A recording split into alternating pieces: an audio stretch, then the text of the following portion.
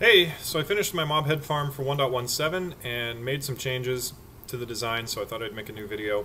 And I also pulled it into a creative world so that I can put a world download in the description. So we'll start with a demo of the inside, and then we'll go out and look at some of the redstone. So that button I just flicked turns it on and summons your mob types here. And that just diverts them from the mob farm that's up there. That you would just keep that mob farm running so that you get your drops. But when you have creepers in the system, which is detected by these yellow lights, or indicated by these yellow lights rather, so if you're running around in your base and you run past this and you have yellow lights right here, it means you have charged creepers.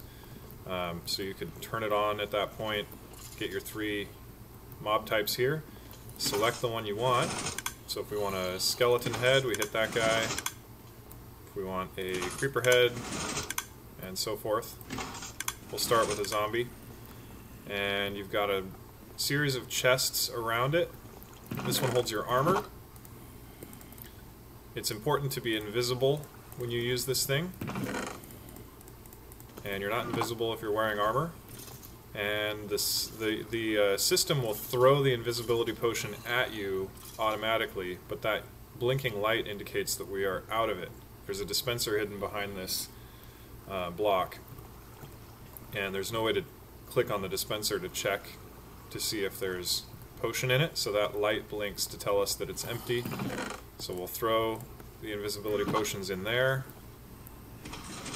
and they get sucked up into the system and registered. Alright, and then we need a flint and steel, and then the final chest is where the heads are going to go once we get them. And we'll summon our creeper, and then we hit it again, light him, he blows up. In a minute we'll get another zombie, and then we'll get a head. And that little ding indicates that our head has arrived. He's on fire because we ported this over from my real underground world into a creative world, so I haven't blocked all the light perfectly well up there. So just ignore that. If you put this in your survival world, that wouldn't necessarily happen. When we hit this button to summon the next creeper, we are not going to get hit with another invisibility potion. We don't want to because we're already invisible. Oh no. And we will be for the next 8 minutes, 7 minutes. So there's a cooldown timer up there that tracks that, and it won't hit us with another invisibility potion until it's been 8 minutes. And I just realized we're not in survival, so just to show that this works in survival, we'll switch to that. So we don't get hit with another invisibility. We'll do that, and in just a minute we'll get a new skeleton loaded in. There he is. And the ding indicates that our skull has arrived. Alright, and when we're done, turn the system off. These guys get purged. That's to free up your mob cap, because like I said, this is a mob farm.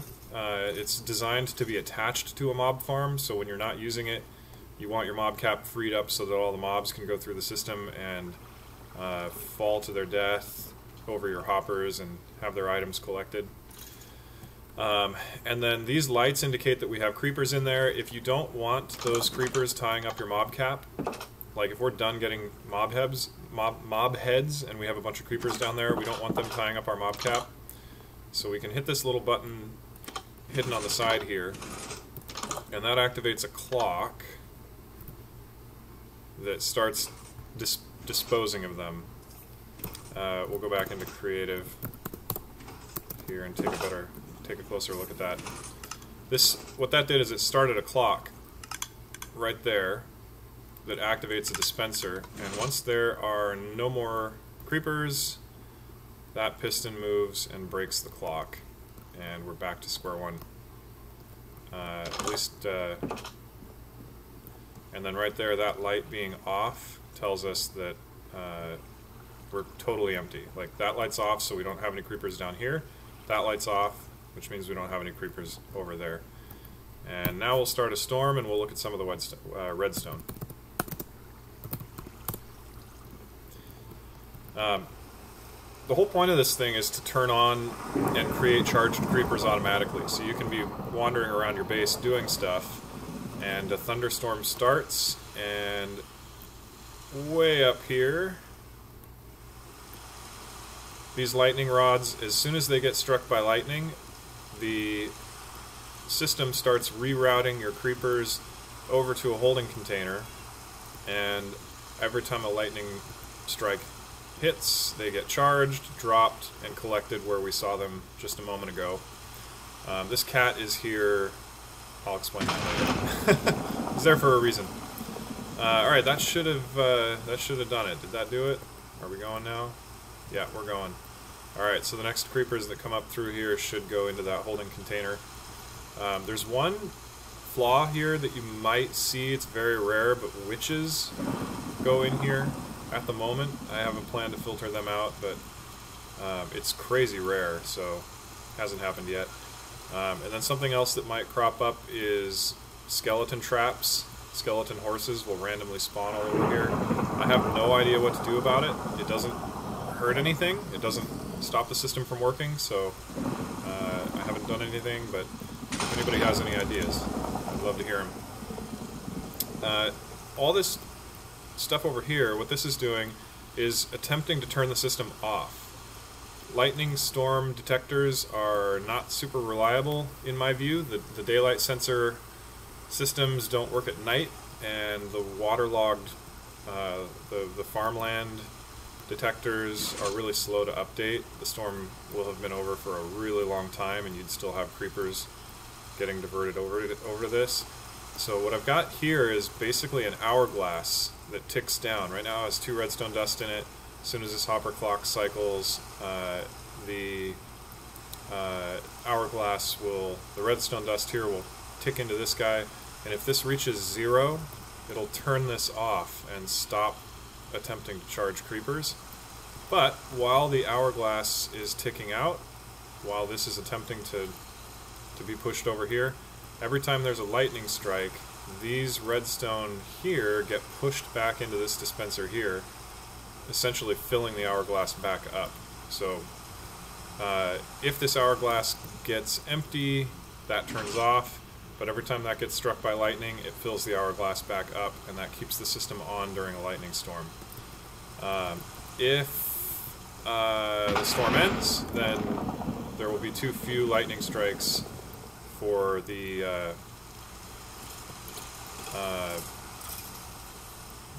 hourglass, and it'll there will be no lightning strikes, and the hourglass will run out, and the system will turn off. So we should be, I don't know why we're not getting any creepers. Did we turn this thing off? We did. Son of a gun. We need this thing on. Oh, that was dumb. Alright. For the sake of demonstration, we're gonna spam some creepers into this thing. You can see them coming through the system, but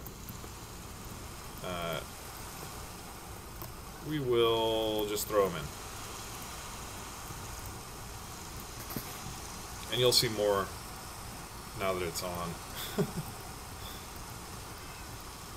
Alright, so we wait for a lightning strike now. There we go, right on cue. These guys get funneled aside. They're dropping down to that collection bin we already saw. And more will be funneled into there as soon as they catch up. There they are. In fact, you can see here the skeletons don't swim, so they keep right on going, and the zombie, or the creepers rather, get funneled over here, and then when there's a lightning strike, they'll get hit. And that's plenty, so we'll go to weather clear now. And like I said, this hourglass is going to continue trying to pump out, I know that's an etho hopper, by the way. Hourglass is just a better visual.